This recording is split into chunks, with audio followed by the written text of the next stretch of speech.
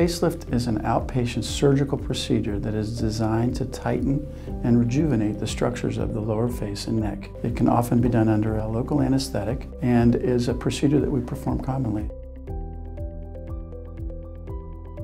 So an ideal candidate for a facelift is someone who is medically healthy, someone who is not currently actively smoking, and men or women, regardless of age, who have loose or excess skin of their face, causing wrinkles of the cheeks, the jawline, or the neck.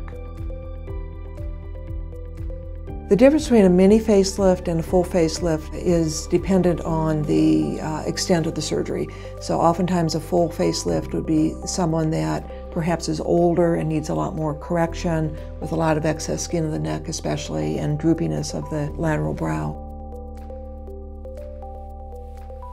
The recovery time from a facelift varies depending on what type of procedure you get, but on average it's about 10 to 14 days before you can leave the house and look great and put makeup on. Complete recovery takes about 4 to 6 weeks.